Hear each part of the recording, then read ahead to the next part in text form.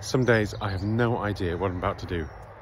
Hello, I'm Justin Hill, prize-winning author in Creative Buzzwords, and today is one of those. And I spent the weekend gardening, weeding mainly on my knees with a trowel, digging through weed roots. And I was listening to an audiobook about ancient Greece. And about 20 years ago, 25 years ago now, 26 maybe, I had an idea for, I call it my Alexander the Great novel. And it's been sitting there, I think, kind of just biding its time. And I suddenly had the realization, oh, I'm going to write that. Oh, I am going to write that book.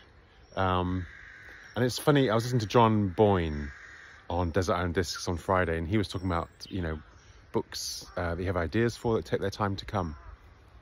Anyway, so there's Hastings, of course, and then Alexander the Great.